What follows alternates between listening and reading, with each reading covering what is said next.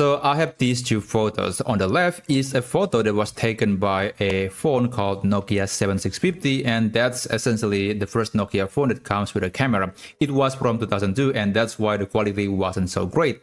And the next photo is actually still the same photo, except this one was actually upscaled by an AI tool called Topaz Labs Gigapixel. So as you can see, there is some improvement over the original photo. It looks a bit more detailed, and overall it's definitely a lot better. But the improvement is so subtle, and maybe you have to look very closely to be able to distinguish the differences between the original and the upscaled photo.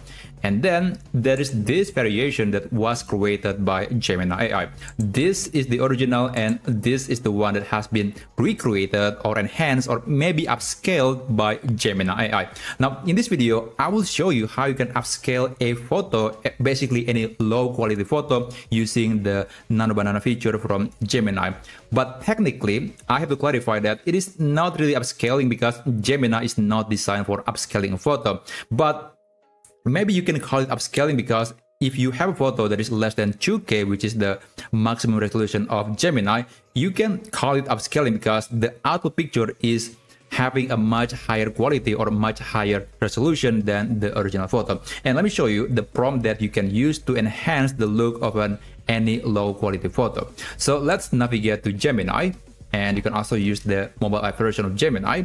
And after that, you can click this plus button, click upload files, and then select the photo that you want to modify. Now in this case, I will use a photo that was taken by the same phone, Nokia 7650, and this is, I believe, an apple juice product. I'm going to just copy the picture and let's paste that into Gemini. So this is the prompt that you can use. There is the subtle improvement. It's basically trying to maintain the original look of the picture, but it will correct a few things like the lighting, shadow, the details, and some other things. But this one is going to give you a massive improvement over the original photo, and that's actually the prompt that I use to create this particular picture. So it's up to you which one that you want to use, but for this demonstration, I'll try to start using the subtle improvement. So I'm going to copy this and let's paste that into Gemini.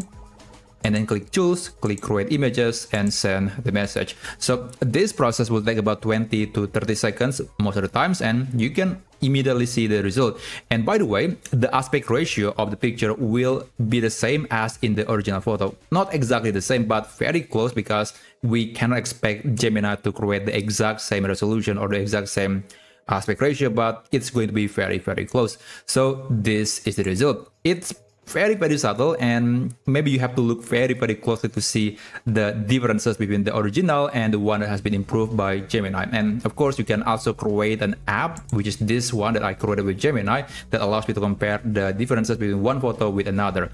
Anyway, I guess I'm going to just duplicate this page so we can kind of see the differences between that picture, the original one, versus the one that has been improved by Gemini. So let me just, I guess I'm going to download this picture, and I'll also download this original picture. Okay, it was HTML for some reason. Okay, that's very interesting. Let me just go back. Let's go back here, and I'm going to set a picture from here.